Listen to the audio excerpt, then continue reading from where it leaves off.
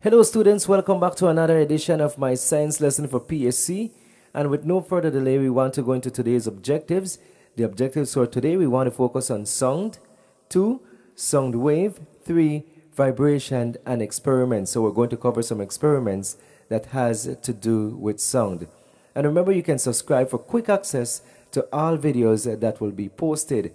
So with no further delay, let's go straight into identifying what sound is. Sound is a form of energy produced by a vibration or a back and forth movement of an object. Sound is a wave of vibrations that spread from its source of its matter. The more vibrations a wave have, the more energy, the louder the sound. The faster the vibrations or the frequency, the higher the sound. How high or low a sound is called the pitch. Sound waves vibrate particles and produce a sound. The vibration sends sound waves throughout the air and transfers kinetic energy from one place to another. Then sound waves. Sound vibrations occur in waves that go out in every direction, repeated patterns of molecules spreading apart and squeezing together. All sound is carried through matter as sound waves. All waves are produced by a vibrating source. A wave is started with a vibration and its frequency is the same as its source. The vibration travels from one location to another. Sound wave is produced by a vibrating vocal cord. Radio wave is produced by accelerating electrons in a transmitter. Sound waves are detected and how? The shape of the human ear helps it collect sound waves in the following sequence. Your outer ear collects sound waves and reflects them into a tiny tube called the ear canal. They go through the eardrum and sound waves then strike the eardrum and make it vibrate. The middle ear contains 3 tiny connected bones called a hammer, anvil, and stirrup. They carry vibrations to the inner ear. How do your ears hear sound waves? Vibration travels through the ear canal. Then the sound waves vibrates the eardrum, which moves the 3 bones in the ear, called hammer, anvil, and stirrup. Alright, so we have a question and a quick experiment here. The question says, which glass soda bottle in the picture of bottles filled with various amount of water would have the highest pitch when tapped? Then it says explain your answer, and as you can see, there are 4 bottles with different amount of water. And the answer is, it says, tapping the bottles causes the glass of the bottle to vibrate and produce sound. The water dampens these vibrations, so the less water in the bottle, the faster the bottle vibrates and the higher the pitch. So again, the less water in the bottle, the faster the bottle vibrates and the higher the pitch. Alright, let's do another investigation. It says investigate pitch. It says first, take your 4 glass bottles of the same size. 2, fill the glass bottles with different amounts of water. 3, blow across the top of each bottle. Then 4, you find out what happens. So when you blow across each bottle, you will realize that the bottle with less water has a lower pitch, and a bottle with the most water has the highest pitch. Then it says the more air there is in a bottle, the lower pitch the sound it makes. Again, here's another example. It says pitch in flute, bottle if we blow. So if you blow on each bottle, if you can see the bottles, they have different length of water. It says a short air column.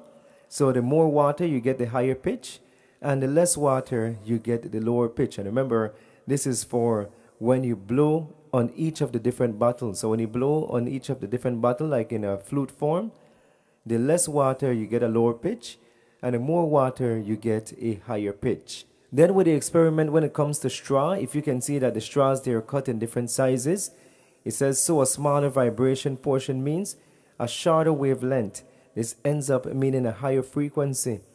A simple way to think of this is that a smaller vibration length can flutter faster than a longer length that's bigger and heavier and harder to get moving. So remember, a small vibration portion means a shorter wavelength. This ends up meaning a higher frequency. Then if you can see on the picture, it says the sound of your voice vibrates the can, and this causes the strings to vibrate. Our ears collect the sound vibration, sends them to our brain, then we hear the sound. Remember, the sound goes to our eardrum. Alright, so here's an experiment when it comes to different bottles with water. You have the one where they're blowing it, and you have the next experiment where they're tapping the bottle with the iron rod. So when it comes to blow across the top of the bottle, whenever you're blowing the bottle, remember the more water, the higher the note, and the less water, the lower the note. And remember, that's for blowing across the bottle. Then to top the bottle, whenever you top the bottle, the more water, the lower the note, and the less water, the higher the note. So there's a difference between topping the bottle and blowing on each bottle. Remember, when you blow across the top of the bottles, the higher notes come from the bottle with more water, and the lower note come from the bottle with less water when it comes to blow on each bottle. Then when it comes to topping the bottle with an iron rod, remember, when topping the bottle, the lower note come from the bottle with more water, and the higher note come from the bottle that has less water. Then here's a picture that has a low frequency and high frequency. And remember, for PSC, you could just look at the example and you could tell that the low frequency, they're spread apart. The high frequency, they're closer to each other. So that's the difference. Just looking at the picture, you could easily tell the difference between a low frequency and a high frequency. And to continue, when it comes to blowing in a bottle, it says blow over the lip of a bottle. Part of the airstream is diverted into the bottle. Then if you can see, air pressure is inside the bottle. Then remember what is very important. It says the song is created by air vibrations at the lip of the bottle. Then again, remember what is very important is that the song is created by air vibrations at the lip of the bottle.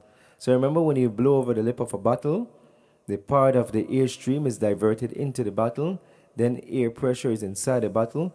But a very important part is that the song is created by air vibration at the lip of the bottle. For a quick summary, it says songs travel from the source through a medium to the receiver. The source is where the song is produced. The medium may be a solid, liquid, or gas.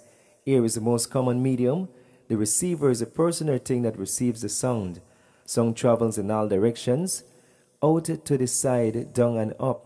Song travels better and faster through solids and liquids than through the air. Song can be hard, soft, high, or low. We hear songs with our ears. Song vibrations are collected by our ear flaps and pass along the ear canal. These vibrations make the thin skin like eardrum vibrate. These vibrations pass through the rest of the ear, that is, the middle ear to the inner ear, and messages are sent by nerves to the brain. The brain interprets the vibrations as sounds. All this happens very, very quickly. Sound travels slower than light. So remember, when it comes to sound and light travels faster than sound, so sound travels slower than light. Again, thanks so much for tuning into this lesson. Another lesson coming up very soon, so stay in tune. And remember, you can subscribe for quick access to all the science and other videos for PSC. Stay in tune, share with a Standard 6 student or parents, and thanks so much for tuning in. Remember again, subscribe for more videos.